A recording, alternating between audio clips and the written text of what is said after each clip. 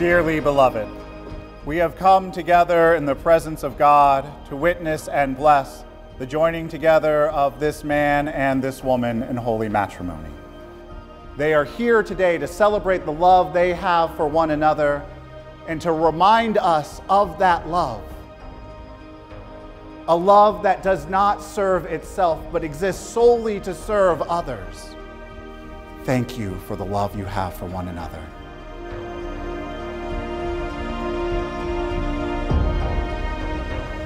Karen and I want to welcome you. That's such a great ceremony. If you're looking around wondering, this is all the result and the ceremony of the hard work of Karen and Kelly.